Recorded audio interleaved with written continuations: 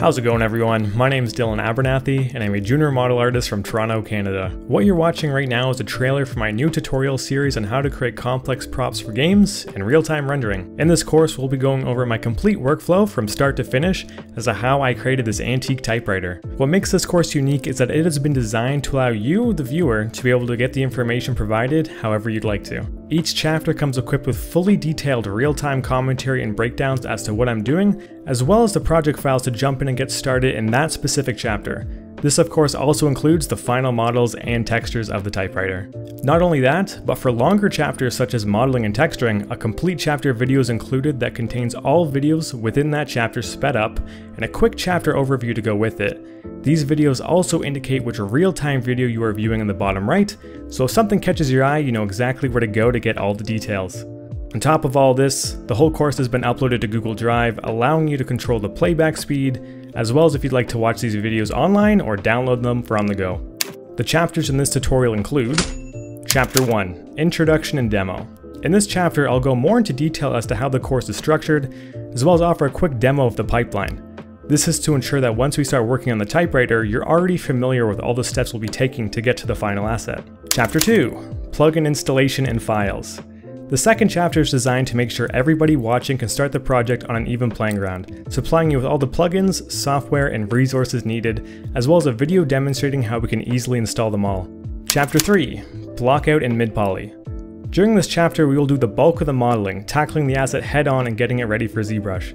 By the end of this chapter, we will have completed the typewriter model with most of the details in place, as well as have explored many modeling techniques to create complex, hard surface shapes and speed up our workflow within Maya. Chapter 4, High Poly.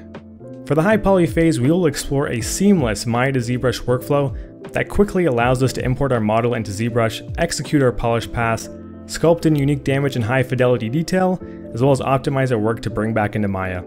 Chapter 5, Low Poly and UVs. Returning to Maya, Chapter 5 will focus on creating our final model and UV layout.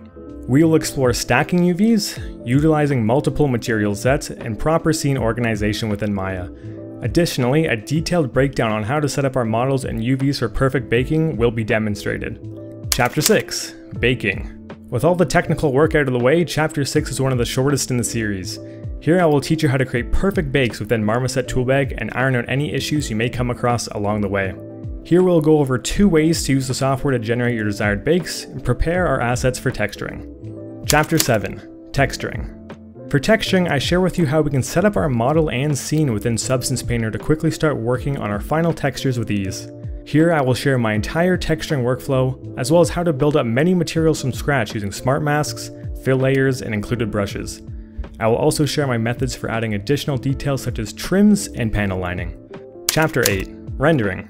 With production complete, we'll be wrapping this up by returning to toolbag once again, this time for rendering. Here I will show you how we can quickly set up our props for portfolio-ready beauty shots by utilizing 3-point lighting, rim lights, and by exploring various render settings within the program. We will then dive into Photoshop for some final touch-ups and discuss what to keep in mind when creating a portfolio-ready piece. Finally, Chapter 9, our post-mortem. Our final chapter is just a quick audio recording discussing ways to improve the workflow for future projects. While I'm happy with the results of this typewriter, it's always important to think these things through after completing any project, so I decided to include my final thoughts within the tutorial itself. So guys, that's the course. Well organized, flexible, easy to digest, and allows you to focus on the areas you wish to learn the most. The entirety of this course will be linked in the description of you anytime and will remain free indefinitely. If you're enjoying the series and would like to support my work, there are 2 main ways of doing so. The first and most helpful is just by sharing this around. Liking this video, sharing my pinned tweet on Twitter, or passing this on to a Discord with fellow artists definitely helps me out a ton. Additionally, if you'd like to encourage me to make more free content like this, I've included 2 optional donation links in the description of this video, as well as attached to the course itself. Thank you for taking the time to come check out my work, and I hope it can be of good use to you guys. If you have any questions or would like to just share some of your work, I've included a link to both my Twitter as well as my email in the tutorial itself. Other than that, thank you guys for watching, hopefully you enjoyed the tutorial, and I'll catch you in the next one. See ya.